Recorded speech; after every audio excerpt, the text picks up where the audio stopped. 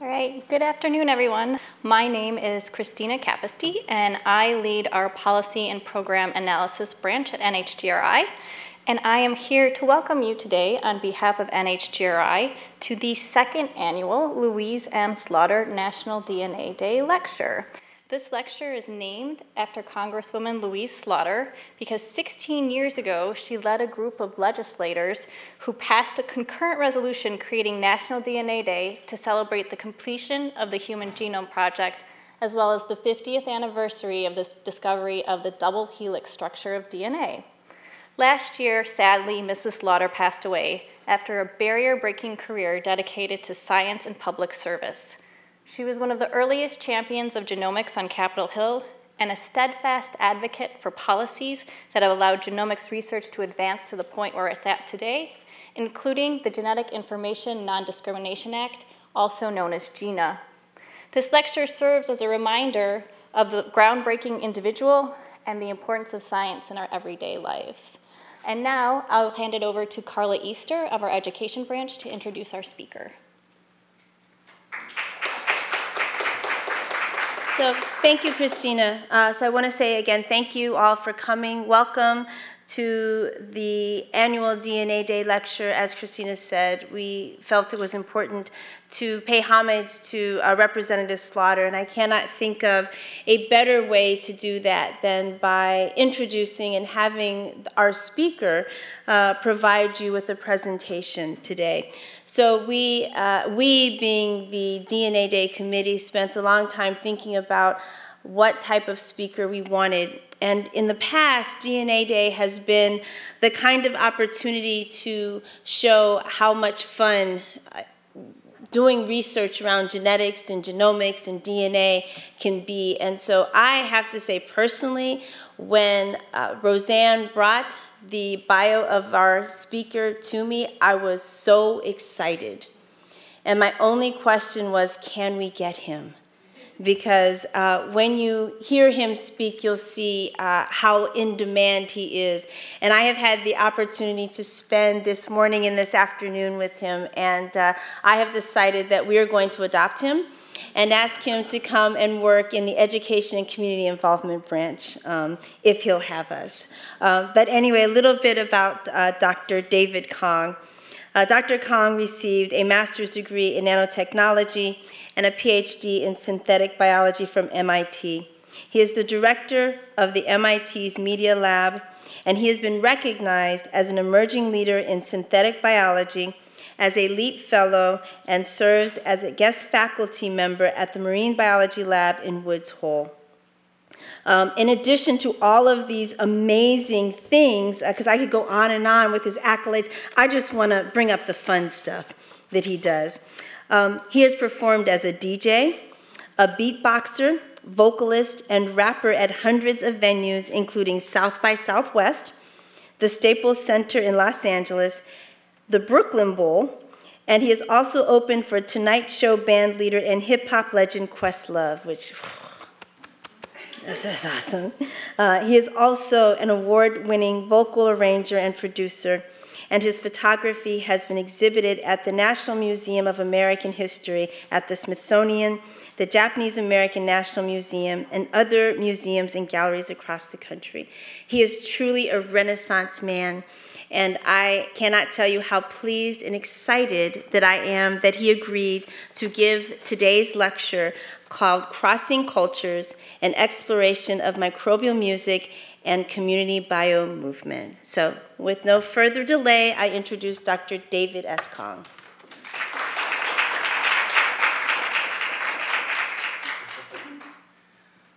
All right, everyone. Thank you so much. It's such an honor to be here with you all. And please, let me graciously accept that adoption offer. I completely accept, and I'm excited to be a part of the family here at NHGRI.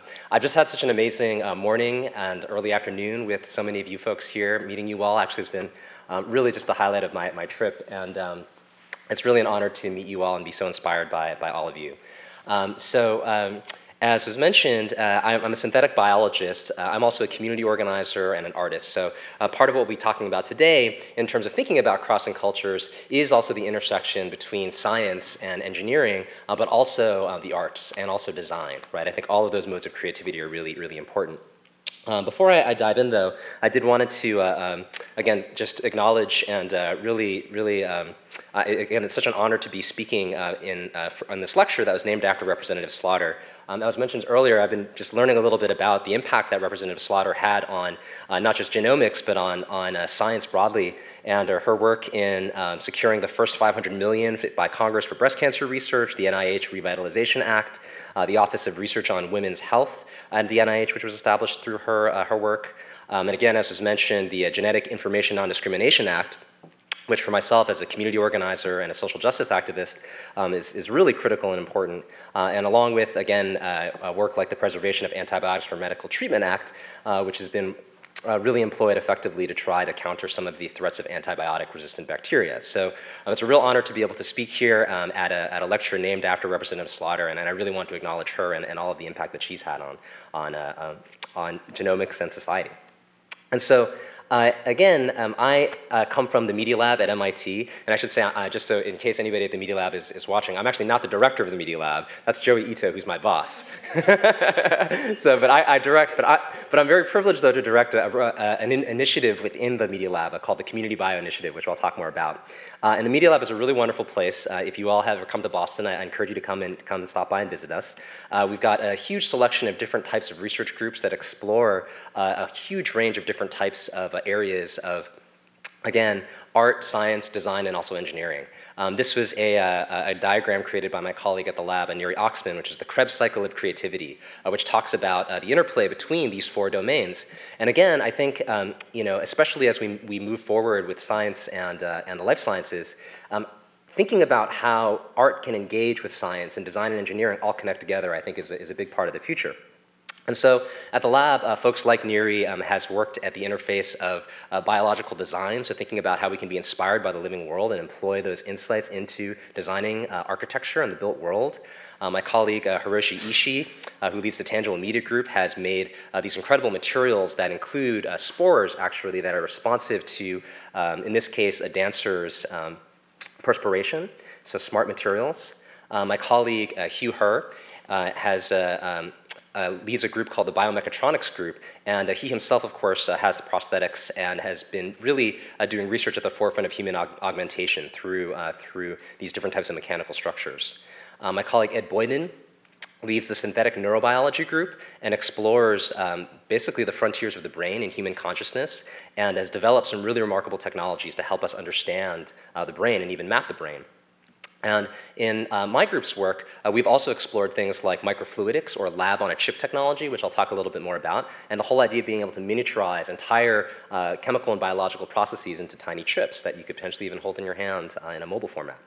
So there's a lot of really exciting work happening at the lab, and one of the big themes we explore at the Media Lab is this idea of anti-disciplinary research, which again, I think is an important idea to think about in the future of innovation and the future of the life sciences. And so anti-disciplinary research is the idea that the cool stuff actually happens in between the disciplines, right? So there might be biology and chemistry, and interdisciplinary research might be the chemists and the biologists working together, but actually the anti-disciplinary notion is the exploration of all the white space in between the disciplines. And I know for myself, as a synthetic biologist and a community organizer, it was really a wonderful thing to find a home and a place like the Media Lab where I could do my work. Another key idea we explore a lot at the lab is this idea of innovation at the edge. So what happens when technology becomes accessible and very, very diverse communities can start participating? And so again, that's a big part of, I think, of a lot of the research groups at the lab and what we work on, and certainly in the initiative that I lead at the lab.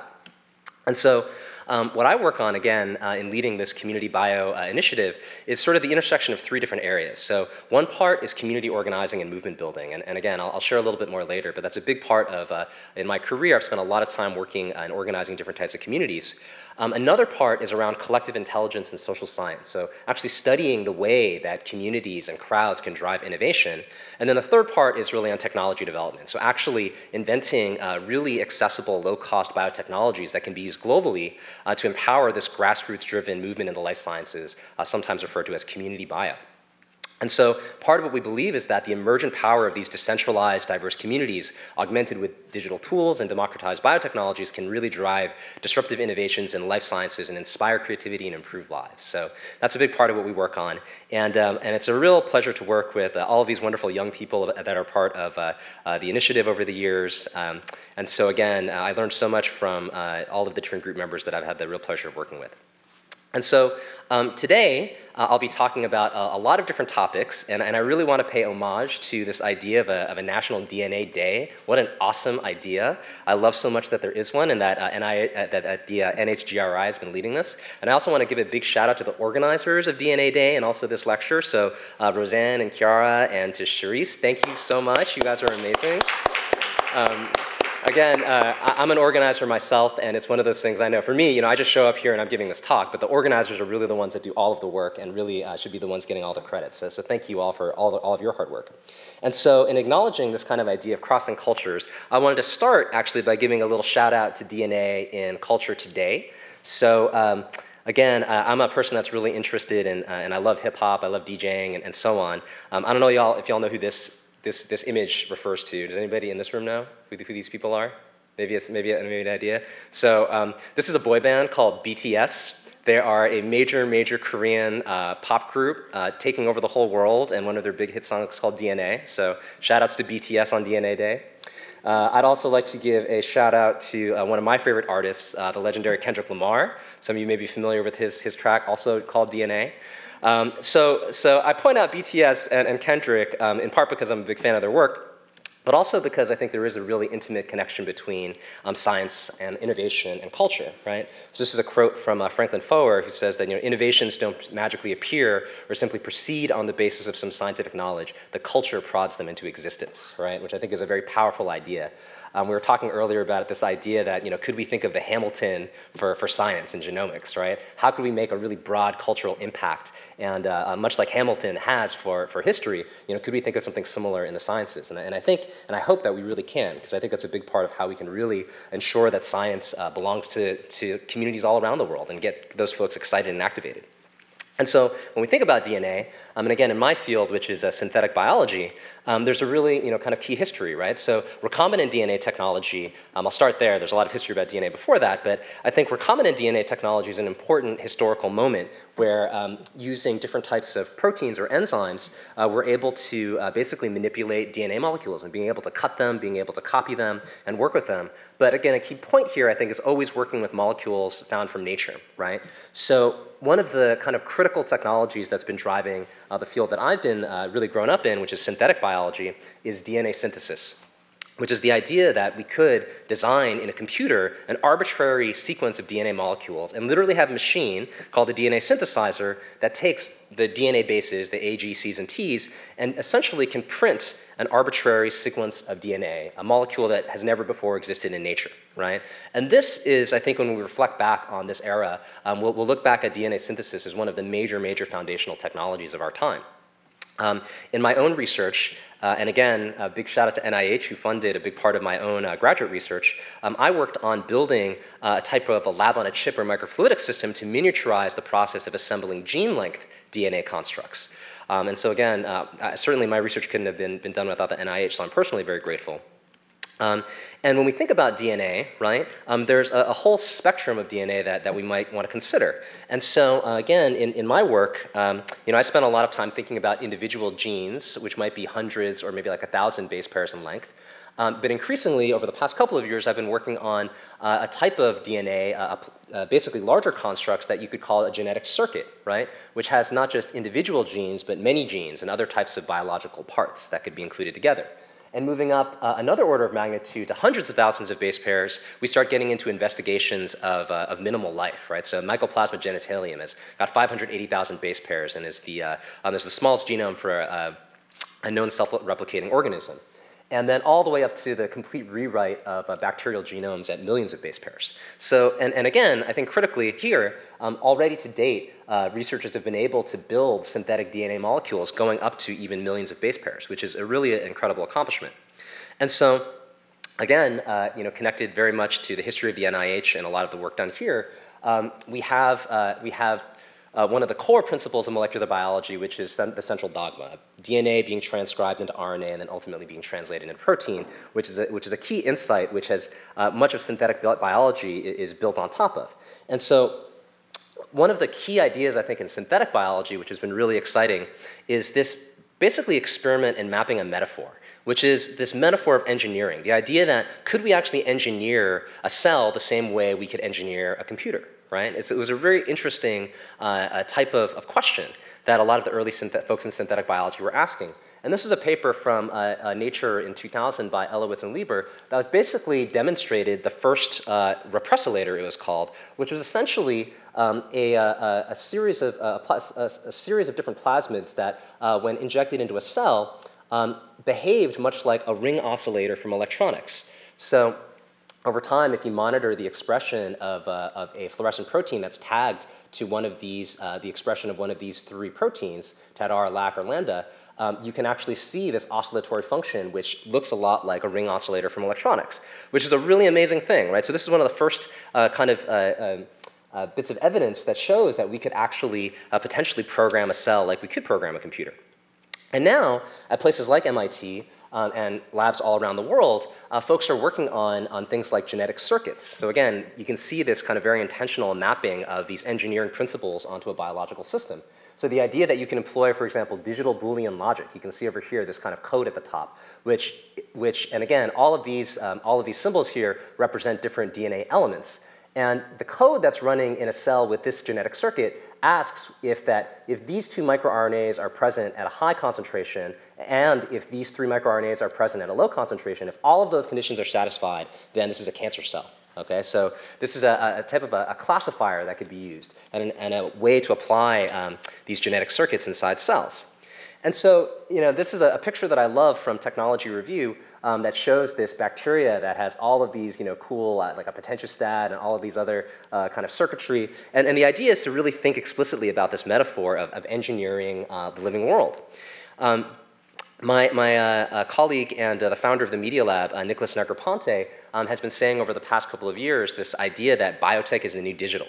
Nicholas is very famous for making a lot of predictions about the future, specifically as it related to digital technologies and the ways that the internet would impact society and the world. And I think what Nicholas is really referring to here is the impact that biotechnologies and the life sciences will increasingly have on society. And so we're really in this very interesting historical moment. And if you look at synthetic biology, there's a lot of really key and exciting areas, I think, that people are starting to make innovations in. So one is this notion that cells could be engineered to actually produce stuff, right? That you could actually make all kinds of different materials, chemicals, different types of fuel, or other types of compounds could be produced through biological engineering. So this is a image showing the different metabolic pathways in plants. And the idea here is that you can take one compound and essentially modify it through biochemical reactions to produce another type of compound. And so nature has produced this incredible array of these different products. And one of the big goals in synthetic biology is to figure out, can we actually leverage these incredible metabolic pathways in nature and engineer them to make stuff that's designed by humans? And so we've been able to do a lot of really powerful things, from producing, again, different types of chemicals and fuels. My friends and colleagues over at Ginkgo Bioworks, which again, is a very important synthetic biology company, they started out engineering organisms to produce different types of flavors and fragrances, and increasingly are working in chemicals and other types of therapeutics. And so Ginkgo, again, I think is really one of the interesting companies in synthetic biology, and their tagline is "the organism is the product," right? So this is just a sense of kind of where Ginkgo is. I mentioned before this idea that we can introduce a genetic circuit inside a cell, and that the cell, based on a computation, could know whether it is cancer, and based on if it is, actually destroy that cell. Another really exciting area of research is this idea of cell-based therapeutics, right? We're used to being able to take different types of medicines that have been produced chemically, or even biologically, if you take insulin, for example. But this whole idea that a cell could be a therapeutic itself, and that it could be installed into the body and could potentially directly sense and respond to disease, is a really amazing idea. And so, again, we're starting to see all of these wonderful advances, and also increasingly different types of commercial products that are starting to impact our everyday life. So some of you may be familiar with this idea of cellular agriculture, being able to grow animal products without having to actually kill any animals. So using bioreactors essentially to to grow these different types of food products. Or being able to leverage different bacteria to produce materials that could be used for fashion, right? So this is the work of Suzanne Lee from Modern Meadow, which is really cool. Some colleagues in the Bay Area have started a company called Bolt Threads. And the idea here is to actually be able to synthesize a material like spider silk, which has incredible materials, but using biology to do it. So basically being able to use bioreactors and being able to grow these materials in the lab. I think one of the scariest things that I could possibly imagine is a spider farm where you would actually have to harvest the spider silk from spiders. That terrifies me. So I'm very grateful that Bolt Threads has figured out a way to do this in a bioreactor. One of the more really kind of mind-blowing aspects or applications of synthetic biology is this idea of gene drives. So my colleague Kevin Esvelt at the Media Lab has been working on a type of technology which is actually a very clever application of CRISPR, Cas9, which I think many of you are familiar with, which is a very precise genome editing technology. And the idea is by using the CRISPR machinery in conjunction with a trait that one might want to engineer in a population of organisms, let's say you're interested in ridding a population of mosquitoes from malaria, you can use basically this gene drive, and through rounds of sexual reproduction, the engineered trait is basically propagated or driven through a wild population of organisms. So after multiple rounds of sexual reproduction, all of the offspring will have the genetically engineered trait. So we're literally talking about the ability of being able to sculpt an ecosystem, which is a really profound idea, right? And so as we think about the impact of these technologies, one question, again, many of us here are science nerds here at the NIH, and I'm sure many of you on the internet watching as well. And so what are some of these tools that we can actually use to engineer the living world? I'm from Lexington, Massachusetts, which is a very historic town. Each year we celebrate and reenact the Battle of Lexington and Concord, which occurred in 1775. Each year there's this vocal contingent that's rooting for the Redcoats. Right? Each year they're sorely disappointed when the Redcoats lose, right? But this is a historical reenactment, and there's a scene, I think, this was when I was teaching at Woods Hole over one summer of students there, and this maybe will become a historical enactment as well in the future. And what I mean by that is, if you look at the first pipette patent from 1916, right? Not a lot has changed, shockingly, in 100 years, right? If you compare that with the advances that we've had in information technology, there's a lot that we can do, I believe, in the instrumentation side to make biology and the living world easier to engineer. And so, as I mentioned, one area that I've done a lot of research in is microfluidics, or lab-on-a-chip technology, which basically involves working at length scales of fractions of a millimeter and smaller. So the width of a human hair is about 100 microns, which is a very typical feature size in microfluidics. A nanoliter, which is a volume that we work very closely with in microfluidics, might be around the volume that you'd see on the printed period on a sheet of paper. A microliter is sort of like a little droplet of fluid that one might work with in a lab. And if you get down even smaller than that, this is an image of a human cell, and so this is about a picoliter, so 1,000 times smaller than a nanoliter.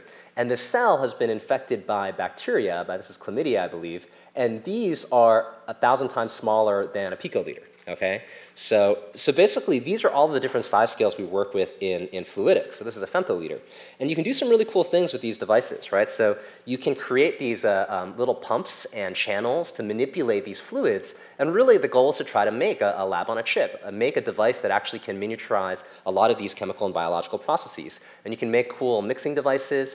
Each one of these little features here is a valve that is basically oscillating up and down to mix these fluids together. I mentioned before some of the previous work for my own Ph.D. on miniaturizing gene synthesis. In my time at Lincoln Laboratory, which is where I was before I was at the Media Lab, we collaborated with Professor Ron Weiss from MIT to miniaturize key sets of biochemistries that were used to build genetic circuits. So ligation, gateway, Gibson, and Golden Gate, these are different types of biochemical processes for making very, very big pieces of DNA. And of course, this work was funded by the NIH. So again, very, very grateful to the NIH for their support over the years. And so we built a really cool system. This is an open source hardware tool that allows you to basically execute arbitrary operations in one of these microfluidic devices. And so this is a paper we published in Nature Biotechnology 2 years ago. And part of what's cool about microfluidics is that you can scale easily, right? So going from one reaction to tens of reactions to even hundreds of reactions, and maybe someday in the future being able to execute something like 100,000 reactions in a type of a device, right? Another format that we worked a lot with in the lab is this idea of droplet microfluidics. So being able to encapsulate, for example, fluorescent bacteria and have those be little droplets where you can run different types of experiments. So this is an example of a very high-frequency droplet generator, very monodiverse droplets that you can operate at around a kilohertz frequency, so 1,000 droplets per second. And so, as I've mentioned, we can use these tools in a variety of ways, right? I've talked a little bit already about the idea of being able to classify a cell type based on the presence of different types of microRNAs in a cell. And again, microRNAs are again, another type of nucleic acid, but in this context, really interesting because by just looking at a handful of these microRNAs, and if you have a sense of their approximate concentration, they can act sort of like a cellular fingerprint and tell you what kind of cell it is, right?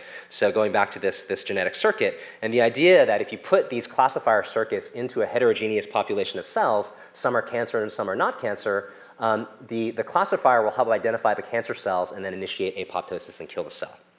And so we worked with Professor Rice's group to try and leverage microfluidics as a way to build libraries of these types of genetic circuits, right, in a manufacturing process. Another project, another application of these types of fluidic tools is in protein engineering. So, for example, if you were interested in trying to understand or engineer a protein that could break down a toxin in the environment, one might want to actually produce many, many versions of that protein and test them. And so one of the really cool ways you can use microfluidics is actually as a prototyping system. So what we did was we worked with what's called in vitro transcription translation, which is basically like cell lysate or cell guts. You cut open a cell and take out the lysate inside, and all of the machinery for transcription and translation, the central dogma of biology, is all present inside that cell lysate. And you can introduce that into the microfluidic device, and basically each one of these dots that's shown here is a different protein design.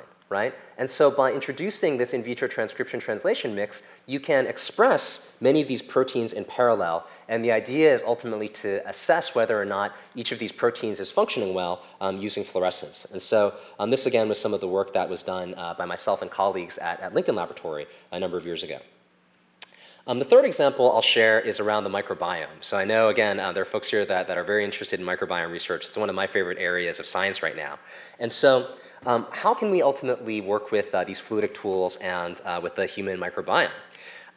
Again, a few facts about the microbiome. I know we have a lot of folks here that are probably pretty knowledgeable, but I think there's some really interesting ones. So one really key idea is that we just have an incredible amount of organisms that are part of the body, right? So if you add up the total mass of these organisms, these microorganisms, you might end up with several pounds of bacteria and microorganisms, which actually has a similar mass to the human brain. Right? So some microbiologists refer to the microbiome as the lost organ because of how significant it is.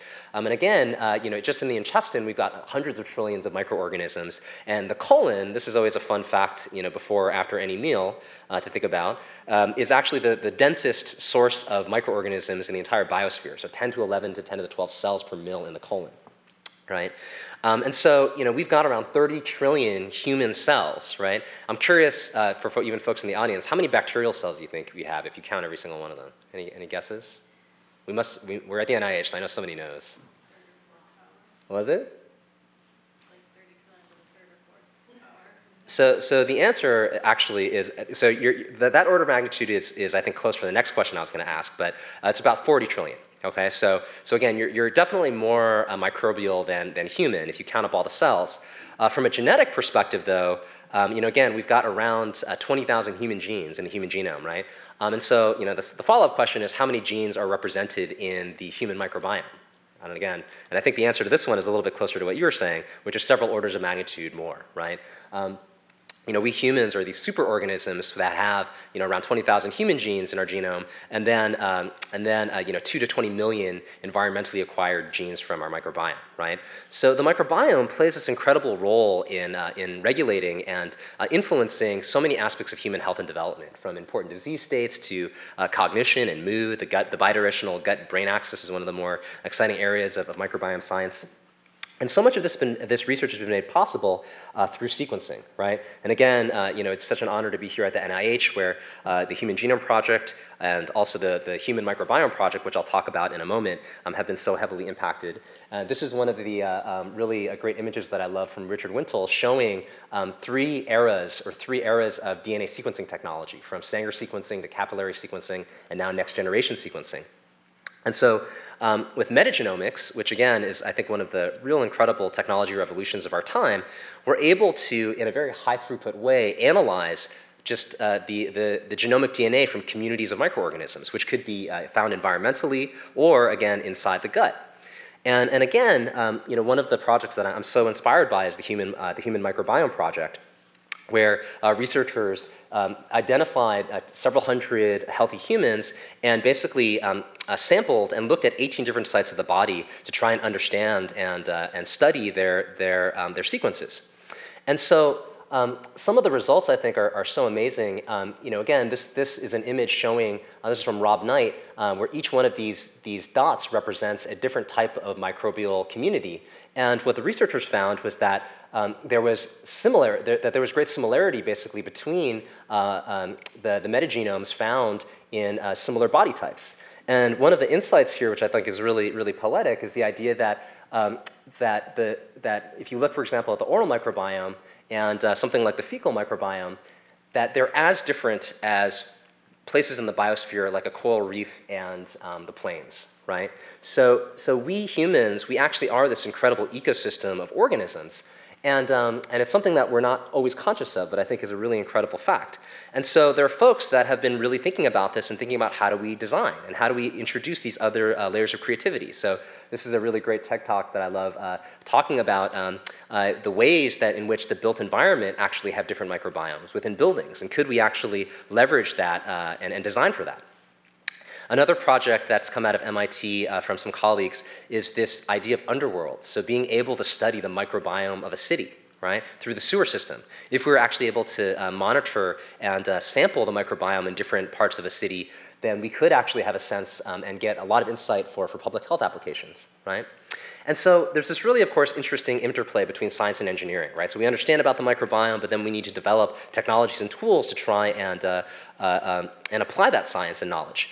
And so this is an image, I don't know, and if any of you can guess what this represents. Anybody here want to take a guess? Really, this is a process that I think many of you are studying, I'm guessing, for those of you doing microbiome research. Any guesses? So this is an artistic depiction of a fecal matter transplant, okay? Which to me is, this is one of the best pictures I've ever seen of a fecal matter transplant, which is really elegant and a lot more beautiful than probably the real life depiction. But again, through our understanding of the science of the microbiome, folks have been really able to start doing some really interesting research. So one of the key ideas, of course, with a fecal matter transplant is that you can actually perform a whole ecosystem transplantation of the microbes in the gut. And so some colleagues at MIT set up a nonprofit entity called Open Biome, which is the first public stool bank. And so the idea here is that donors could be screened for their stool, which ultimately could be used in therapeutic purposes. My colleague Mark Smith, who helped to found the Open Biome, has told me that the percentage of people that actually can get their stool into Open Biome is something around 4 or 5%. And so at MIT, I think the acceptance rate for undergraduates is like 7 or 8%. And at Harvard, I think it's even lower, like 5 or 6%. So if you can get your poop into Open Biome, you have extremely elite poop, basically, is the message. And it's funny that I think you can, for each sample, they'll give you like $40 US for each sample. So, I've given this talk before to undergraduates, and they're like doing the math, and they're like, it's like $30,000 or $40,000 a year, just for my poop. So I don't think I've inspired any, or this work has inspired any career changes, but again, pretty something interesting to think about at least. So my colleague Eric Alm, who's the co-director of the Human Microbiome Center at MIT, of course, so has said, right, fresh stool ultimately is a poor drug, right? You ultimately really don't want to be using stool from a donor, ideally, because of a variety of concerns. What would be more amazing would be if you could actually have something more kind of like an apothecary, where you could actually take different organisms that you cared about and actually construct rationally different types of communities. And so what we did, this is work when I was still at Lincoln Laboratory at MIT, we thought, could we actually try and create something like an artificial gut, right? Could we actually create a type of a structure that had a lot of the wonderful physiology represented in a real gut, but do it in a type of an in vitro and artificial environment? The real gut has all these three-dimensional structures and all of these different gradients from bacteria to pH and oxygen. And so one of the ideas was to leverage cutting-edge 3D printing to try and use that as a tool. And one of the ideas here was the idea was that with some of the more sophisticated 3D printing technologies, you can actually control the material composition of your print in 3 dimensions. So arbitrary voxels could have a different material composition to create different types of graded structures. And so my colleague at the Media Lab, Professor Nuri Oxman, has done some really amazing work at the forefront of 3D printing to create structures like this. This is Mushtari, which is a microbial wearable. This is an artifact that you could wear. And the idea is that organisms could be cultivated inside this wearable that could respond, for example, to light and produce different types of compounds. So this is really more of an art and design project. But again, at Lincoln Laboratory, in collaboration with the Media Lab, we worked on trying to build this three-dimensional 3D printed gut, which could have a soft material that could be used for peristalsis, for pushing semi-solid materials, with these finer graded structures where microorganisms could live, and then a larger structure for creating different types of environmental gradients. So these are just an example of some of the projects we've worked on over the years. And so, one big theme, I think, for me has been this question of how do we ultimately make these tools more broadly accessible to very, very diverse communities all around the world. And so I've been a very big believer and advocate in open source. So the idea that we should be, to the extent that we can, doing research in an open and transparent way and to share our insights as deeply as we can.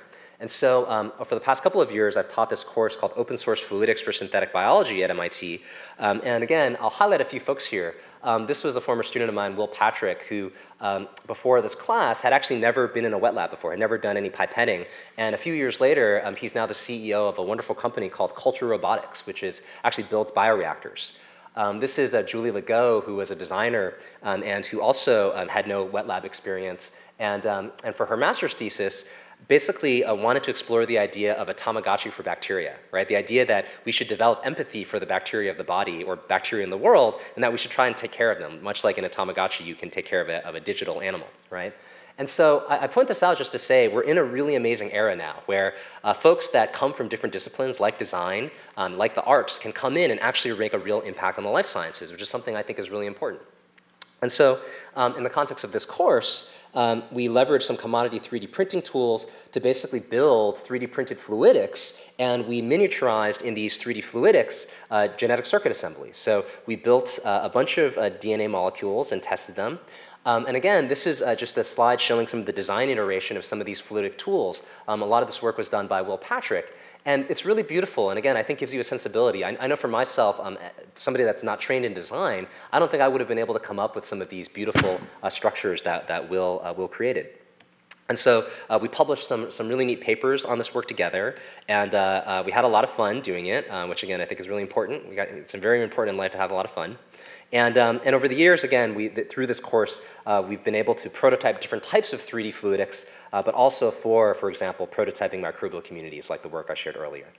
And so one of the big things we focused on, though, is ultimately sharing all of this work. So again, this was a paper from a couple of years ago in Nature Biotechnology, where we built a large repository of all of these design elements called metafluidics. And the idea is to basically create a repository that's sort of like Thingiverse, if those of you have interacted with that before, where you can go to this wonderful site, and I encourage you to go check it out.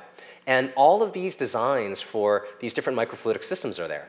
When I was in graduate school doing work in microfluidics, I was always very frustrated because I would look at a scientific paper and I would try to reproduce some of the work from a colleague, and I was literally looking at a little image inside of a journal article, and I didn't have a real design file to work with. So through this site, we've been able to create a really wonderful global community. I think there's several thousand users now that have downloaded and interacted with the different material on the site. So again, this is a big part, I think, of where we're headed, is these type of large open source communities that can share insights globally with each other. And so given all of this, right, what does the future look like? Where are we headed? I shared with you a little bit about, sorry, I jumped ahead. I shared with you a little bit about Ginkgo Bioworks, which is, again, one of the major synthetic biology companies. And to date, I think we're still in an era where biotechnology is still really for the privileged few, right? Here at the NIH, places like the Media Lab, places like Ginkgo Bioworks, we're privileged enough to be able to work in the life sciences and work with biotech. But this, I think, if you want to think about the analogy to computer science, it's still early days, right? This, again, is an image from one of the biofabs that Ginkgo Bioworks has, which is one of their major fabrication facilities. And this picture, I think, is really similar to this picture, right? I don't know if those of you in the audience know what this is. But this is the ENIAC, right? This is one of the very first mainframe computers. And I love this kind of comparison, right? It's in many ways, we are kind of early days with biotech. And going back to Nicholas's statement about biotech is the new digital, I think we're really in this historical moment now where we have the opportunity to try to educate the world about what's happening with the life sciences, right? Which is so critically important given the power of this technology. And so there are a lot of ways all of this can unfold, right? I don't know how many of you watched this TV show, Westworld. A few of you. I'm real privileged to know the creators of this show. And again, it's a really great TV show. I personally love it, but it's really scary, right? It's this depiction of a pretty dystopian future where the folks that have all of this advanced technology, from the most advanced 3D bioprinting to synthetic biology and artificial intelligence, that there's a really asymmetric distribution of these resources, right? And to me, the question is, how do we take the life sciences and synthetic biology and biotechnology and ensure that the future looks something a little more like this, right? So this is a photograph that I took at my community center in Central Square in Cambridge called EMW, right? Where at EMW, we have these incredibly diverse communities, right? We've got folks that are socioeconomically diverse, culturally diverse, and to me, my hope is that we can really bring the life sciences and synthetic biology and biotech to all of these folks from all around the world. And so this is a question that in our initiative we think a lot about, which is how do we ultimately ensure that we have broad, diverse participation? And so one first question to ask is, why is diversity important, right? Fortunately, there's a lot of wonderful social scientists that have studied this. And basically, the social science has shown that diverse groups actually can outperform quote-unquote high-ability problem solvers, right? This is my colleague Kareem Lakhani, who is over at Harvard Business School and leads the Laboratory for Innovation Science at Harvard. Kareem is also a hip-hop guy, so I love Kareem. Really, really awesome guy. We're collaborators. And Kareem, in his research, has introduced this really powerful idea called technical marginality, okay? So the basic idea here, and I'm going to read you a sentence that explains this idea. So what Kareem and his researchers did was they got groups of people together to basically solve problems, and what they found was that the provision of a winning solution was positively related to increasing distance between the solver's field of technical expertise and the focal field of the problem. Said another way, if you're trying to find a disruptive or creative solution in a field like biology, for example, actually the likelihood of a quote-unquote winning solution, you should try to find somebody as far away from biology as possible. Right? That people actually farther away from your field are more likely to come up with an idea that's more orthogonal, more innovative and creative because, again, they're not part of the establishment, part of the set of ideas that everybody's already thinking about. And a parallel idea is called social marginality, right? And so again, here, as a part of the study, they found that if you consider a scientific establishment, which again is largely male and largely often white men, in this particular study, they looked at female solvers, and they found that by introducing more women into groups, that those groups also performed much better, right? So this all is kind of part of the social science that, for me, is really exciting thinking about why diversity is important for innovation. I know this anecdotally through guys like this. So this is Drew Endy, who is one of my colleagues and mentors, who's one of the founders of the whole field of synthetic biology. And Drew was a civil engineer, okay? Drew was a guy that built bridges and thought about the built world. And he asked himself, why can't I engineer a cell the same way I can engineer a bridge or a building, right? Again, this is Tom Knight, who is a computer scientist and electrical engineer. And Tom asked the same type of question, right? Why can't I engineer a cell the same way I can engineer a computer? Or program a computer. And so it took a bunch of non-biologists, basically, to come into the life sciences and help create essentially what is now a major field of research, synthetic biology, which again has been growing in a real significant way economically. So okay, so we've seen, at least in synthetic biology, that bringing together these diverse creatives is important, but these are technical creatives, right? So how do we move beyond technical diversity, right?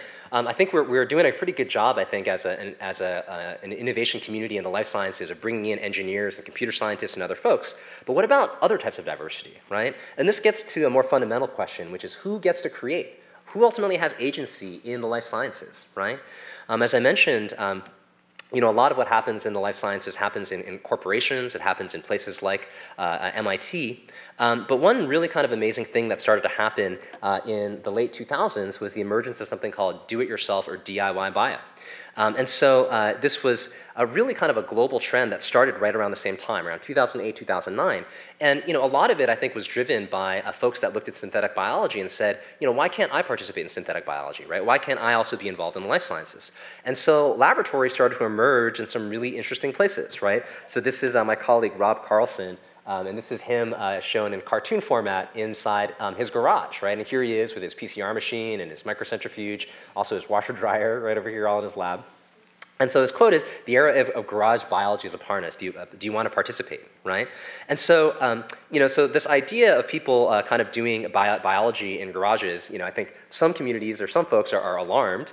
Other folks are really excited, actually, right? I go back to this whole idea of innovation at the edge. And again, it turns out historically that there have been some pretty cool things invented in garages, right? I don't know if you know who these two guys are, but these are two very famous Steves, right, who are involved in helping to invent the personal computer. And actually, there was this really interesting study or report that I saw that, that referenced the idea that in the life cycle of almost every major innovation, that a garage has been a part of that life cycle at some point, okay? So this is a photograph that I took of my boss, Joey Ito, who's the director of the Media Lab. And you know, when Joey was first trying to get into synthetic biology, we tried to find a place for him to do this work. And it was really interesting, right? You know, there's so many laboratories at MIT that do biology research, but the idea of having somebody like Joey, even though it is Joey and he's the director of the Media Lab and a really wonderful guy, folks didn't want to have him there, right? Because this guy's never done any research before, and now he's going to come into our lab and do work next to our BL2 tissue culture hood, right? You know, it's like very polite, like thank you, Joey, but sorry. And so we actually ended up doing some of his first synthetic biology work in his kitchen, okay? And so ideally, he shouldn't be doing it as a kitchen. Ideally, there should be more community-oriented spaces where this type of work can happen, and fortunately, there are. So again, happened in around 2009 to 2010 were the emergence of these what are called community biology labs. So these wonderful spaces where the public can go and can learn about synthetic biology, biotechnology, and really experiment and have a really powerful experience there. So this is GenSpace in Brooklyn, BioCurious in Sunnyvale. Again, for those of you that are hip-hop heads like myself, I feel like GenSpace and BioCurious are kind of like the Tupac and Biggie of community labs, the East Coast, West Coast rivalry. Over here in Maryland, actually, a big shout out to Bugs, the Baltimore Underground Science Space, which does a lot of really wonderful work. And so part of what's exciting to me about the community labs is that they represent something with a different type of incentive structure than academia or corporations or government, right? In academia, we're trying to publish papers. We need tenure, right? There's a whole kind of system around that. And in for-profit corporations, you're trying to maximize profits for your shareholders. And in government, you know, places like the NIH, also very different motivations than what happens in a community lab, where there's a lot of freedom to really kind of be much more creative and be a little boundless in what you're trying to explore. So folks in places like GenSpace have collaborated with academic institutions to do things like sequencing the environment, urban environments in this case, and an example here of a project on the Gowanus Canal. One of the real cool projects that has come out of the West Coast community labs is this idea of real vegan cheese, right? This idea that you could actually synthesize the milk proteins involved in dairy, but without having to use cows. Or other dairy, or other animals. And so this, again, I think was really connected with the cellular agriculture movement, but was really sparked in a community lab environment. And again, a lot of these labs have also been at the forefront of thinking about what is the quote-unquote personal computer for biology, right? Could you actually have a desktop lab? Opentrons, which was founded by one of my friends and colleagues, Will Canine, who was at GenSpace, you know, he looked at liquid handling robots and said, hey, these are normally $100,000, $10,000 machines, very, very expensive and, you know, required a lot of expertise to use. Why can't I make a little desktop version of this that could sit in my lab, right? You can get one of these for several $1,000s now. So really wonderful projects, and even this one I love, open source gender codes from Bugs Lab, which I think was more of a speculative type of design project, but was looking at how organisms could be engineered to produce hormones as an exploration of gender fluidity, right? And again, these types of projects, they're really inspiring, and I think a very different type of work that you would see, certainly in academia or in a corporate environment. Glowing plants, another really interesting one. This is one of the biggest Kickstarters of all time, and this was done many, many years ago in BioCurious, and now places like MIT are actually investing serious research dollars into trying to engineer a glowing plant, right, many, many years later. So the community labs, I think, are doing really interesting and really exciting work. And we're starting to see these labs diffuse into all kinds of interesting spaces. So this is a public library in La Jolla where they've got a biotech lab. This is the BioBus, which I would love to ride on one day, which basically travels around and brings science to the people. My colleagues at Little Devices at MIT have been setting up these different types of maker spaces, biomaker spaces inside hospitals. This is one of the cooler projects that I'm so excited and really hope comes to fruition, which is led by one of my former students, Benno, from Lima, Peru. And they're basically trying to build a floating biofab lab, okay? The idea that this laboratory could actually float down the Amazon River and you could conduct different types of biological studies and also engage with the many indigenous communities that are on the Amazon. So really, really wonderful and very exciting and interesting places where the life sciences are now starting to emerge. One other really important institution to mention is iGEM, which is the International Genetically Engineered Machines Competition. How many of you have heard of iGEM before? Okay, a few of you. So this is basically like a giant synthetic biology science fair for nerds, right? Like thousands of students from all around the world at the beginning of the summer get a set of DNA parts, which they then use to engineer an organism to do something cool and interesting. And so this started out as a very, very small little class at MIT and has now grown into this really important global institution around synthetic biology education. I've been involved with iGEM since almost the beginning, but probably my most important role that I play for iGEM is that I'm the official iGEM DJ. So I get to rock the big party that happens at the end of each iGEM. It's my favorite party. I get to DJ all year, in part because the students, they have so much energy pent up that gets to get released in this party, which happens at the night that the final competition ends. And it's the only party that I've ever DJed where I genuinely fear for my life, because these synthetic biology nerds are all crowding around and it gets a little intense and crazy. It's also often at Halloween, so just add that in there. So anyways, but it's a lot of fun, and this is kind of my thing, is DJing for science nerds. So if you need, if NIH needs like a science nerd DJ, please sign me up. So this is some of the work that's happening globally, and I wanted to tell you a little bit about some of the work that's been happening locally that I've been working on over in Boston, in the Cambridge area. So as I mentioned earlier, I also am the founder of a community space called EMW, and the reason it's called EMW is in part homage to my dad, who is a professor at MIT in electromagnetic wave theory. So his three favorite letters were EMW for electromagnetic wave, okay? And my parents also took over this storefront in the late 90s, which used to be a sex toy shop called Hubba Hubba. And they took it over and turned it into a Chinese language bookstore called East Meets West Bookstore, which is also EMW. And so when that happened, the neighbors were very excited that the sex toy shop was moving down the street and that the Chinese academics and their bookstore were coming in, right? So this Chinese language bookstore was kind of doing its thing for a number of years before we had to kind of shut down for a little while. And in 2004 and 2005, myself and a number of other community organizers and social justice activists reinvigorated the space. And we started hosting open mics and different types of creative events held in our space. And over the years, we've really evolved into this wonderful art, technology, and community center, again, called EMW. And so I've had the honor of working, again, with really wonderful folks over the years in organizing our space and in doing organizing work for the community. And we've really, I think, made an impact, certainly in the Boston area, with folks that are working, for example, in poetry, spoken word, in hip hop. We have a wonderful program called East Meets Beats, which engages with electronic music. This is the mighty and legendary Eloquent from Canada. This is Teclon, actually from the Maryland area. Also jazz musicians.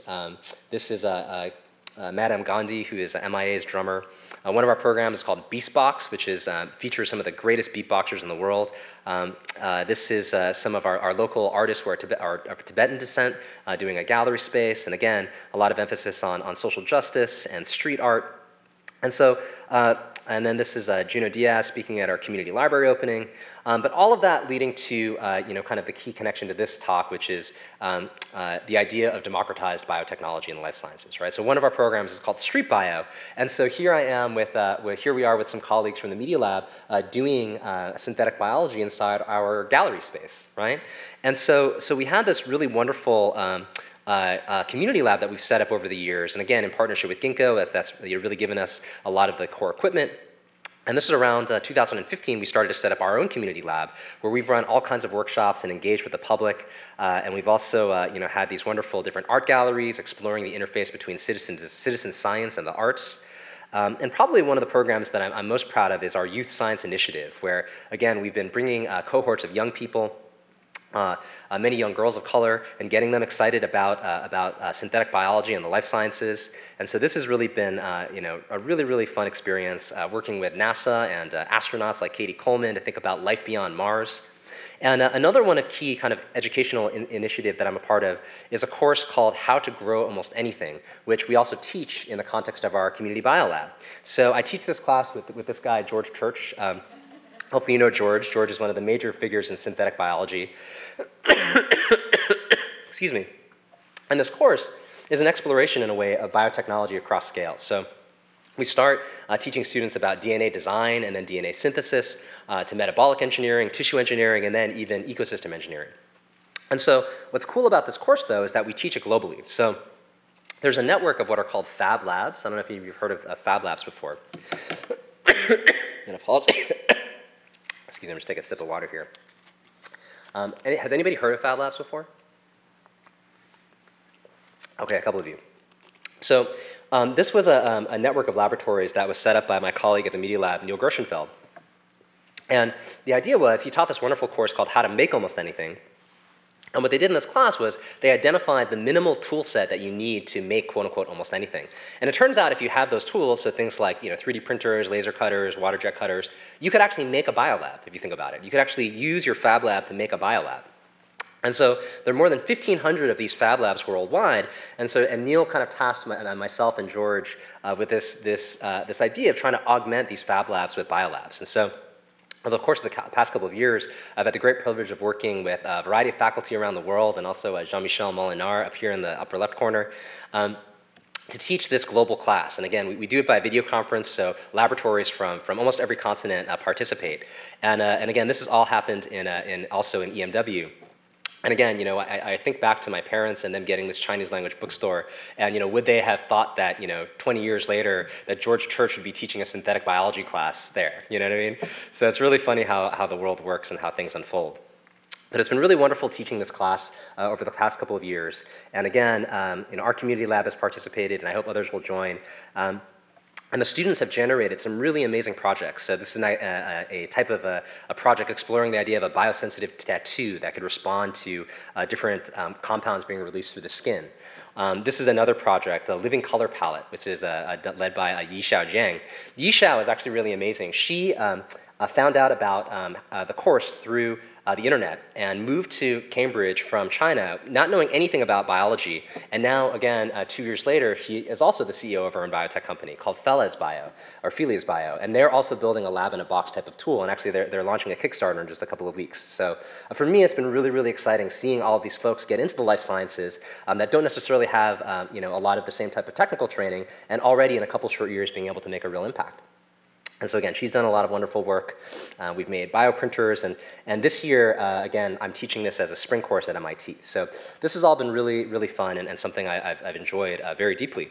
And so 2 years ago, when I first joined the Media Lab, right, to lead this new initiative, one of the big things that I really was thinking a lot about was the whole global community that was working on community bio and really trying to engage globally, right?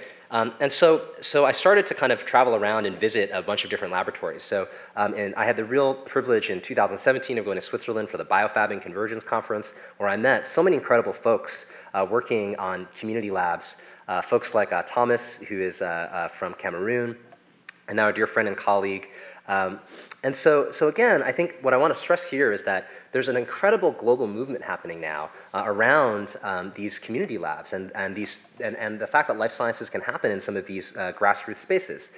This is Haquarium, which is in Lausanne in Switzerland. And again, over the past couple of years, I've had a real privilege of engaging with a lot of different folks, including law enforcement like the FBI. This is the Synthetic Biology 7.0 conference in Singapore, where again, this is Adeline, who's one of the major organizers in Southeast Asia. And so, and part of what I was doing was, again, I mentioned I'm from Lexington. This was sort of my community bio Paul Revere moments, where I was really trying to round everybody up to say, hey, we really need to converge and meet in person to have a gathering. And so all of this, these, by the way, are photographs that I've taken. So this is when I was in Tokyo in Japan in 2017, which was one of the most amazing places to go to do street photography. And so part of what I was doing was traveling to really try and get this global community to all come and converge at the Media Lab. And that's basically what happened in October 2017. So that's when we organized the first ever Global Community Bio Summit. And so we weren't sure how many people would come to this first summit, but we ended up having more than 200 participants from all around the world come. And again, this was it was a very transformational event, I think. As a community organizer, and this is a community of folks that works in the life sciences, I organized this thing like I organized a retreat at my community center, right? So, really, all about heart. And again, I think, this is a social movement, which is another key part of this, which I think the folks here really care about, really trying to make a change in the world, right? Really trying to change the world. And so I think, I've personally been so inspired by this global community. Again, I think Beth was at this event as well. She's in this picture probably someplace. And so over the past year, and again, this is still at the Bio Summit, all of these different labs from all around the world had the opportunity to meet and share. And it's sort of like having a family reunion with people that you didn't know were in your family, right? And so it was a really transformational event. And one type of word we use to describe community bio is actually a movement, right? So it's not anymore just about an individual lab or an individual. It's really about what we can do together as a big global family, right? And so as a part of that, we started working very closely with this guy over here. This is Marshall Gans. Marshall is a legendary community organizer. So he used to work with Cesar Chavez and Martin Luther King. He helped to lead the organizing efforts behind Obama's 2008 and 2012 campaigns. And so we really started to deliberately employ organizing tactics in thinking about how to structure this global movement. And again, a big part, I think, about community bio and DIY bio is the idea of hands-on activities, right? So at the Bio Summit, we had all of these workshops you could take to learn about, opentrons and all kinds of different things. And of course, we had a really awesome party, right? Very important. This is George Church commenting on the historic nature of the 2017 meeting. So fast forward a year to October, just this past October, and we had the second annual Global Community Bio Summit. And so for the second summit, we almost doubled in size, right? So we had more than 430 or so people that wanted to participate. In the end, around 350 or so folks came. And this really is this incredible emerging global movement.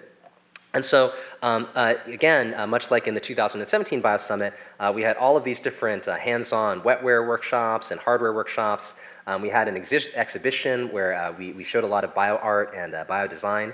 And again, just had a really remarkable event together. And so, but the key thing I want to emphasize, and again, great party, but the key thing I want to emphasize over the course of the couple of years is, I think, the idea that we are a global community and that actually there's a larger collective consciousness and a collective intelligence that's actually emerging in this global context. And so one of the big kind of questions, I think, is, how do you ultimately structure and organize a global community, right? And so this is where, for myself in the past year, I've had the real privilege of working very closely with the MIT Center for Collective Intelligence. And so Thomas Malone, who directs the center, has written a really wonderful book that I encourage you to check out called Superminds, which basically explores the idea that humans ultimately can be organized into different types of formats, right? We could be hierarchies, we could be democracies, and we can also be communities, right? And that these types of superminds, in a way, have a collective intelligence, right? An emergent behavior that could be something bigger than the individual parts. And so if you think about a community, right, what brings a global community together, right? It's a really interesting question, I think, because there's no CEO, right? It's not like anybody has the power to say like, hey, GenSpace, go do this, or Bugs, go do that, right? In many ways, I feel like the community labs are almost like this kind of armada of pirate ships, right? Everybody's doing their own thing, and everybody's just going to do what they want to do, right? So in this type of a situation, how do you actually bring people together, right? And I think there are a couple of key things, right? So shared values are important, a shared vision is important, having a shared set of ethics and norms and needs. And what we did at this last BioSummit 2.0 was we tried to make some of these implicit things explicit, right? So we actually ran a series of exercises to try and explore those different dimensions. So one thing we did was we actually did an analysis of a set of participants and looked at their values. So we collaborated with Gunther Weil, who's a scholar and a coach at the Media Lab. And we basically did a bunch of work analyzing some of the values of our community, which I thought was a really cool thing. And you can see some of the wisdom, the search for trying to understand the world, pioneerism and progress, collaborative individualism. These are all some of the key values of our community. Ethics was very important, so we had a series of ethics exercises where folks could engage with a different type of a question and try to understand what the range of ethical positions could be taken in our community. We had folks sharing what different types of needs their labs had. And one of the coolest things that we did, I thought, was we had an exercise where we had, and again, probably 300 or so people contribute to a shared vision exercise. And this, again, was led by Marshall Gans, but also Abel Kano, who is one of Marshall, works very closely with Marshall as a core community organizer. And so we went through an iterative process where first the organizers of the BioSummit came up with a first draft of a statement. And then at the BioSummit, we had groups of around 50 to 75 people develop a second version. And then finally, we leveraged some digital technologies to ultimately have several hundred people contribute to the third version. And the final version I'll read to you now is something that I'm personally really inspired by and find a lot of just a lot of inspiration for. So this is the shared statement of shared purpose that we came up with. So it reads, our shared purpose is to fundamentally transform the life sciences and democratize biotechnology to inspire creativity and improve lives by organizing life science changemakers and bioenthusiasts to build an inclusive global network, cultivate an accessible commons of knowledge and resources, launch community labs and projects, and enable local educators, right? I don't know what you guys think about that statement. But I personally found it really, really amazing. And when we announced it at the very end of the BioSummit, it was one of the kind of key moments, I think, of the whole event, and something I was very proud to experience. So building off of last year's summit, we have BioSummit 3.0 coming up in October, so please mark your calendars. I hope many of you will come and attend. It's October 11th to 13th at the Media Lab at MIT. And again, when we working with the folks at the Center for Collective Intelligence, we've been thinking about how this global community might be able to do science in a new type of way, right? Produce knowledge in a new way, and generate technologies, and share knowledge even in a new type of way. I want to give a shout out to my friend Sebastian Kokiaba, who's also a colleague and a plant geneticist, and he's trying to engineer a blue rose, okay? And he actually has a lab in his home, and what he does, which is kind of amazing, his lab notebook is his Facebook feed. Okay, so literally, I wake up in the morning, I have my cup of coffee, and then I read what experiments Sebastian's gonna run that day. And part of what's amazing about this is that Sebastian shares everything, right? So all of the mistakes that he's making in the lab, he's asking questions, how do I do this? Does anybody know what's wrong with this?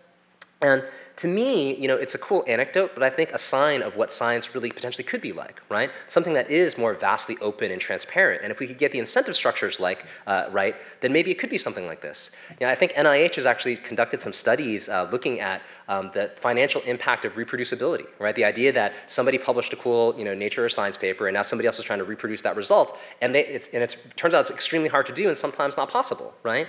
And so, to me, the idea that we could have a type of science where we're sharing our failures and the things that don't work is actually really exciting to me, right?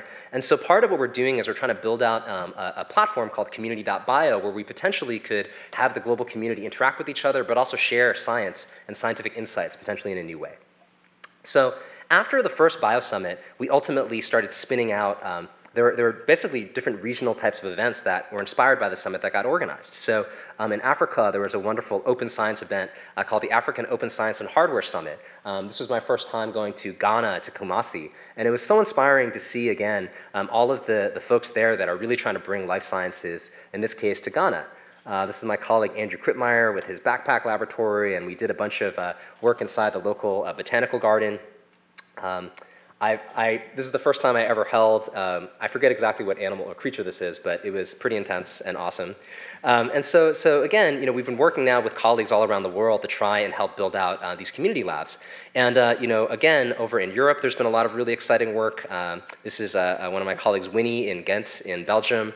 Over in Barcelona, they have wonderful spaces, and I was recently had the privilege of going to Southeast Asia, to Thailand, to speak there and engage with Freak Lab, which is one of the really up-and-coming spaces over near Bangkok, or south of Bangkok. These are friends from the Tentacles Gallery in Bangkok. And so again, there's this incredible global network of folks that are starting to really work. And part of what we did to try and bring this whole movement to the next level is to establish a fellowship program, which we call the Global Community Bio Fellowship, where we've identified 36 emerging leaders from around the world and are really trying to build a leadership cohort to work together to really bring community bio to the next level. So, all of this to say, in my closing little period here, I want to talk and bring it all full circle back to the opening of my talk, which is the connection between biotechnology and culture, right? So there's this interesting and maybe alarming set of polls looking at the difference between what scientists think about certain topics in science and what the public thinks, right? And there are a lot of significant gaps there that are pretty alarming. And so, to me, one of the big questions is, going back to this whole question of what's the Hamilton for the life sciences, how do we ultimately culturally engage with these diverse communities? And so, this is a photograph that I took of Professor George Church from the March of Science in Boston. And George is the subject of a book that came out, I believe, maybe even 2 years ago now, called Woolly. How many of you have read Woolly or are aware of Woolly? Okay, so I've been giving you guys a good reading list, so hopefully you go check this out. Now, Superminds is one, Woolly is another one. And so this is a book about George's lab's effort to de-extinct the woolly mammoth. Turns out there's a variety of important reasons, including for climate change reasons, why we want to de-extinct the woolly mammoth. And what's cool about the book, I think, is that the scientists here are actually the heroes, right? It's not a book about contagion or outbreak. This is actually science in a real positive way to impact the world. And so there's actually going to be turned into a huge movie, like a $100 million movie that's going to be released relatively soon, I think in the next year or so. And so there are a bunch of actors they're exploring to play George. Any guesses on who would play a good George Church? What was that? What was that? Himself? Okay, that's one answer. So there are a couple actors they're looking at to play George. One is Jeff Bridges, who would be a pretty good George Church, I think. I'm being totally serious. This is Jeff Bridges is one.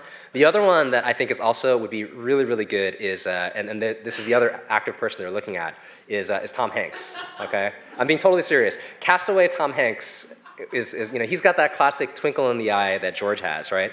But again, I think there's a real cultural impact that that can happen for the life sciences through things like Woolly and this potential movie, right?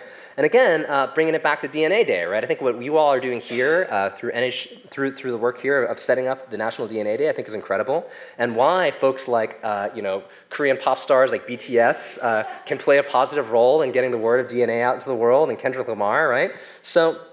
And again, this quote, innovation connects with culture, right?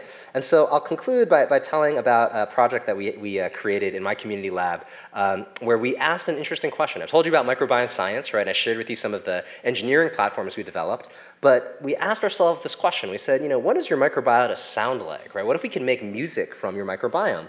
And we made this project called Biota Beats, which is a microbial record player that translates data about the microbes of the body into sound and music. And so this is an image of a DJ scratching a vinyl record. Again, it's something I enjoy. And this is a DJ scratching a Biota record, right? Note the gloves and the good sterile technique, right? And so part of what we were doing with Biota Beats was to create this system that was actually built on a retrofit record player. So it's basically an incubator built on a record player.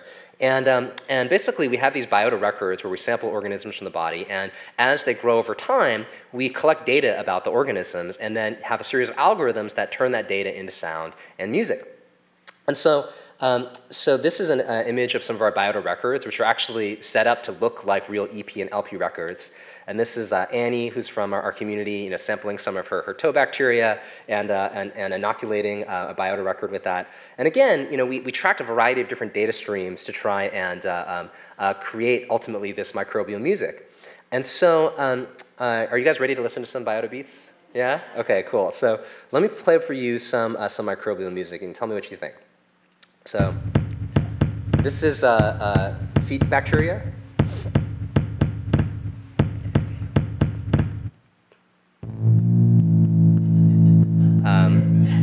I won't say anything out loud about this, but some menacing sounds from this ecosystem of microorganisms.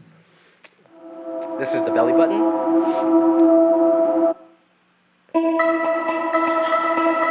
The sound of armpit bacteria. This is the oral microbiome. And if you put it all together, it sounds something like this.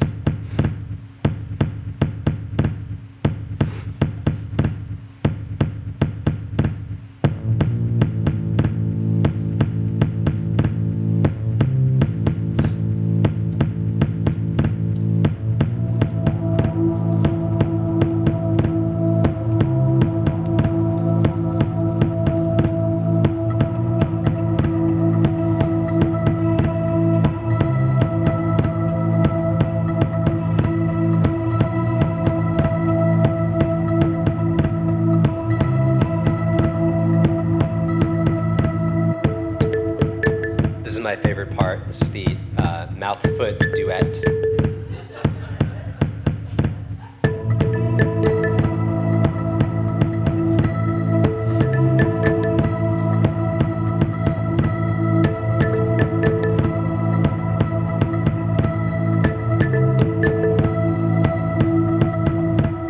What'd you guys think?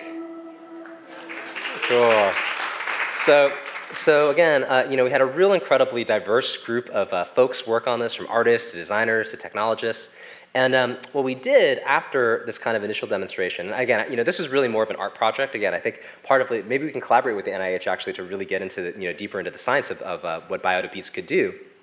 But we asked ourselves a question. We said, well, people have vinyl record collections, right? What if you could have a biota record collection? Like, what if you could actually sample organisms from really cool artists and make music out of their bacteria, right? So this is a photograph that I took of Q-Tip, who's one of my all-time favorite MCs and DJs. There's a photograph that I took of Questlove, again, another one of my favorite DJs. And so I had the opportunity, I was speaking at this event with this guy. I don't know if you know who this is. So you might recognize him more from this picture here. So this is DJ Jazzy Jeff, who's one of the legendary icons of hip hop. And I was speaking at the same event as DJ Jazzy Jeff, and I brought basically a little DIY lab into the green room. So I set up a little lab there, and I found Jeff, and I asked him, I was like, Jeff, I've got this project we're working on called Biota Beats, where we're making hip hop beats out of people's bacteria. Can I have some of your bacteria? And Jeff looked at me and was like, that's one of the weirdest questions anybody's ever asked me, but yeah, I'm down, right? So instantly I was like, Jeff is basically the coolest person I can imagine. And so Jeff, this is Jeff here, basically sampling some of his oral microbiome. And this is basically, I think this is one of my favorite photographs I've taken of all time. Look at how happy DJ Jazzy Jeff is inoculating this LB media with some of his oral microbiome, right? So he really, really enjoyed it. And we worked on making a biota beat from Jeff's bacteria. And probably one of like the highlights of my scientific career, honestly. I got this call from Jeff's manager one time where, and basically she said, hey, Jeff is about to go on tour with Will Smith for the first time in like 10 years or whatever. Everybody's on pins and needles.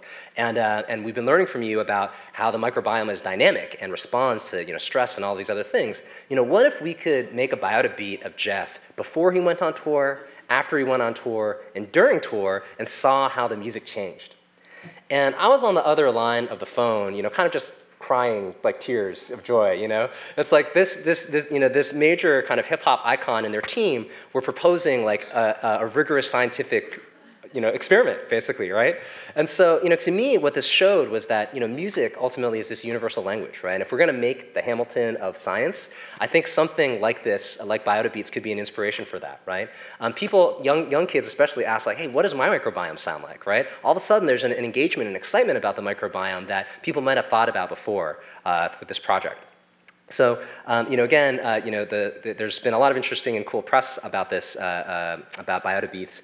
But probably one of the more interesting things that we did was, I guess, a year and a half ago now, So you remember iGEM, I told you about that, 3,000 students from all around the world. And we basically worked on creating a song, which we called Universe, meaning one song. And again, this was this whole idea about thinking about a big global family. And that's what in part what iGEM is too, much like community bio. And what we did was we wanted to sample the microorganisms of these students that were from all around the world, and basically from that data to create a global song. Okay?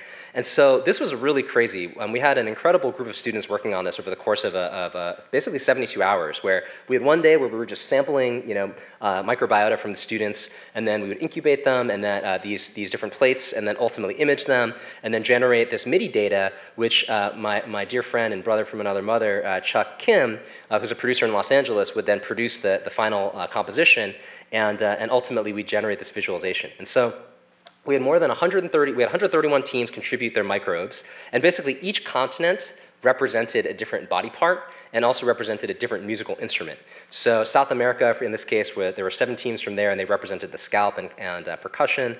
Only a couple African teams, but they were holding it down with the atmosphere and were sampled their hands, and so on, right? So for each one of these different continents, we had different body parts and different sounds. And so I'll conclude by just sharing with you some of the music from Universe.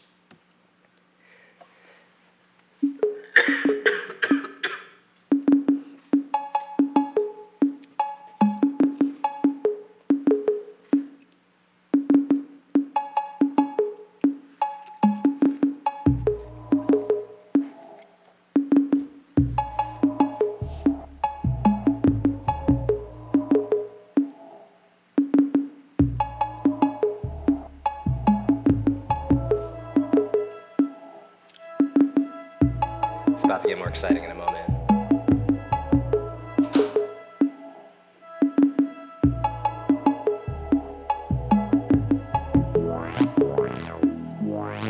So Asia is bringing in that kind of funky synth bass.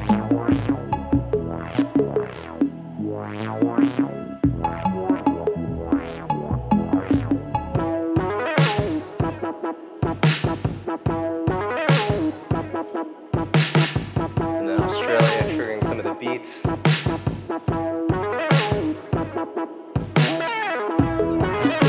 And then the full global composition.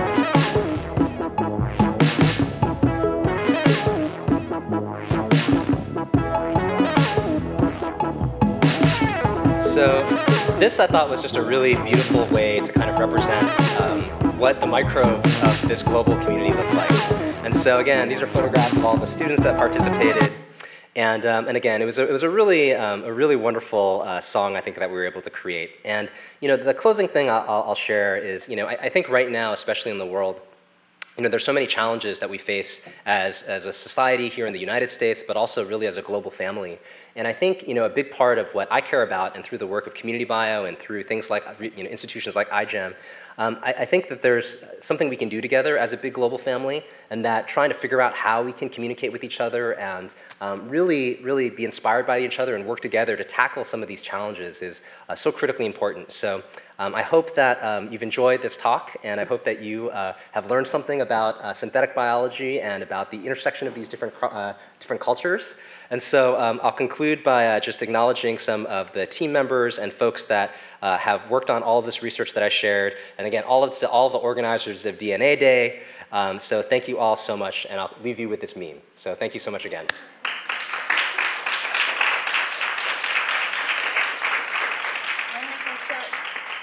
So much, David, and we just have a small token, a certificate to give to you. And again, like I said, you are. Oh, okay. We'll move out. We'll move out. Oh, move out. Okay. Sorry. Kiara is directing us to move out. Okay. But he's coming back to be part of the ECIB. So.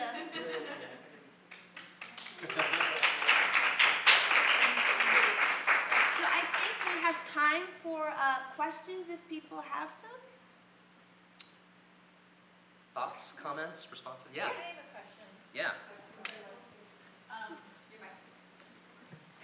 So years ago, I was on a committee that had computer scientists and biologists, and it was about intellectual property.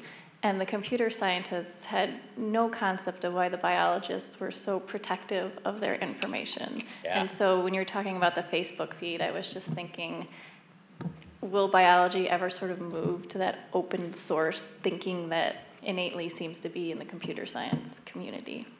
Yeah, that's a great question. I think, for myself personally, that's something that I'm very excited about and something that I hope can catch on more. But again, I think to your point, balancing these things with privacy, and we talked a lot earlier about consent. I think I think there's a balance between trying to engage and have very, very diverse participation, but also making sure that we do it the right way, right? Again, I think one of the major tasks that's before us as a scientific community is public engagement, right? Figuring out how do we get the public more knowledgeable and increasing that quote unquote DNA literacy, right? My hope is, for DNA Day, right, that that this day and the fact that it is National DNA Day. Well, actually, it's on the 25th, right? Yes. Which is perfect. So on the 25th, I'm giving another talk then. So I'm going to proudly wear my DNA Day T-shirt, right, just to kind of get the word out. So again, I think it's through initiatives like this that we can try to have that broader public engagement. But I do think, though, that trying to balance out how we share with privacy and consent, I think, is a big part of what is in front of us. Good. I'll ask a question. Yeah, go for it. I guess I'll get on the mic so we can record it. So my question is really, you're creating this global community, and have you found that there are, obviously we have challenges in this country. What are some of the major challenges you see in other countries in being able to create a global community around science? Yeah, that's a super great question. To me, I think one of the things I'm most inspired by right now are my colleagues all around the world, particularly in the global south, that are really getting into the life sciences, right? And we were having some conversation about this at lunch with some of the trainees here at NIH, and imagine trying to set up a wet lab where if your thermocycler breaks, who's going to come and fix that thing for you, right? Are reagents going to get shipped to you? Do you have reliable electricity, right? All of the things that we kind of take for granted in a laboratory environment here in the US, for example, there's so many of these challenges and obstacles that face our colleagues in the global setting. And so I think I shared a little bit about the African Open Science and Hardware event. And I think, again, going back to one of the other colleagues' questions about open source, open science, I think, is such a big part of how, in the developing world, an impact can be made, right? If you have the ability to actually repair your own machinery because you have all the design files, then that's a big step, right? If you don't have to rely as much on the global supply chains that may not be as evident in certain parts of the world, then that's really important, right? So initiatives like metafluidics, which I shared, where we've got all of the design files for our fluidic systems, and folks can download those and actually make edits and remix and so on. And those, I think, are critical kind of infrastructure pieces that we need as a global community to try and bring science to these diverse communities around the world. Yeah, is there a question in the back? Oh, maybe inadvertent hand raise.